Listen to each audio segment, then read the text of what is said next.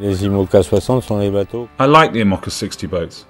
They're boats that are built to be sailed long distance, and going somewhere far away is a voyage, an adventure, and discovery.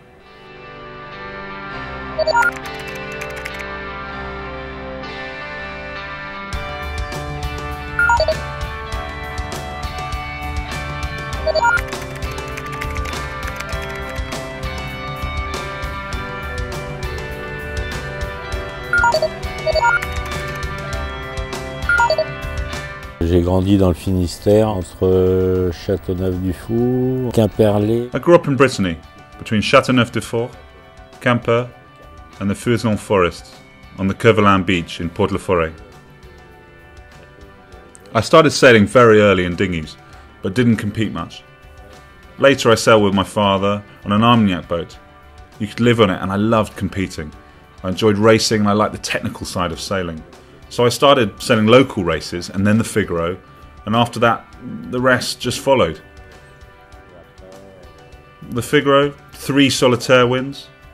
There was also the Formula 40, 3 World Championship titles, I think. Then there were some multi-hulls with Philippe Pupon on Fleury-Michon and Crédit Agricole with Philippe Jontot. I went around the world with Eric Tarbely for my military service. There was the hydrofoil, hydropter, and the 60-foot Ormer multi-hulls. And then there was the 60-foot Imoca monohulls in 2003, 2004, when I sailed my first Vendée Globe. The Imoca 60s are built to sail around the world, so they're safe boats.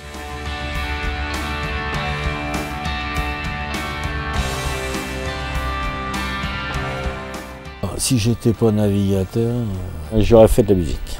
If I'd done something different with my life, I would have been a musician. Maybe a singer, I don't know. But a musician at least. My best memory at sea is when I had capsized with VM Merturio. When I came out through the survival hatch, I saw that Vincent was there. It was a good moment. The worst memory was a few hours earlier. When you capsize close to Cape Horn, it's not a good memory and not a good place to be, that's for sure.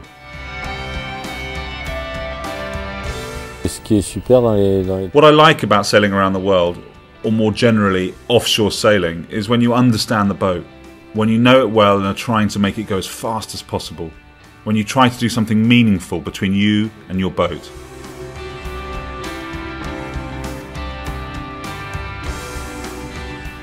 The worst thing? It's an anxiety rather than a fear. It's of losing your teammate when you sail double-handed. Oh, and the last Vendée Globe, when I dived under the boat. We were caught in a net. I had to dive down under, and I can't tell you how frightened I was, because you always have some anxiety about going down there. But the important things are always down there, and it's always when you're racing, and damn, it's good for you. I'm really happy to be in a mess, I can tell you. It's always the same. It's difficult, but after you've done it, you are super happy. Winning without taking risks is triumph without glory. You cannot have strong feelings if there's nothing at stake. A little danger. Something happening.